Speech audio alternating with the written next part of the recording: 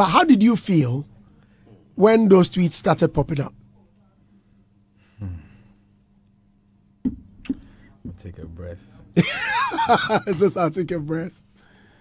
First of all, I felt very embarrassed. That's one. I felt down, sad, defeated. You know, there was a lot of things happening in my mind at that time. And even prior to that moment, I've already been like in a weird mental state, you know. Please get closer. I've already been like in a weird mental space prior to that. So I was already like dealing with a lot. And then I landed in Ghana. I didn't even have time to breathe and reset. And then I got hit with that as well. I remember when it happened, I was having my EP listening session.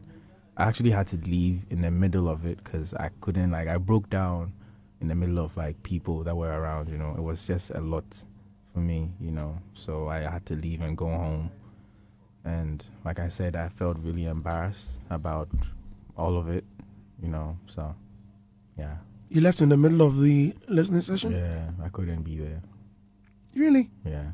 I mean, we had finished listening to the songs okay, already. But you couldn't spend socialization, yeah. So I did a little and then I had to leave the space. But why didn't you delete all of those tweets? Some of the tweets, honestly, I do not even remember.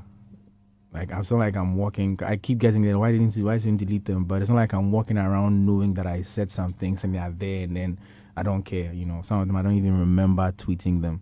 And I look at some of it, I'm like, I said this, like, you know, and like I said, it's terrible. There's no excuse for it, you know. So yeah. But looking at somebody like Kiddy, you know, Andy, a lot of the things, the values that we hold now, everybody, not just me, a lot of people, the values that we believe in strongly now, we stand by them.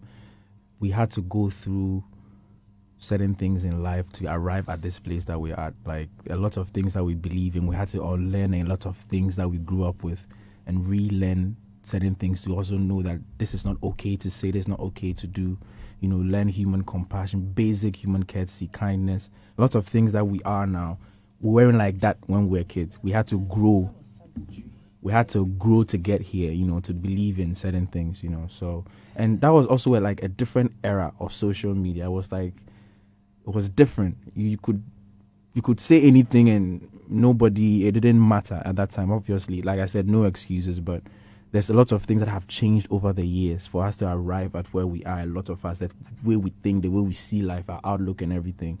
So I just wish the people would not define me or judge me by who I was 10 years ago.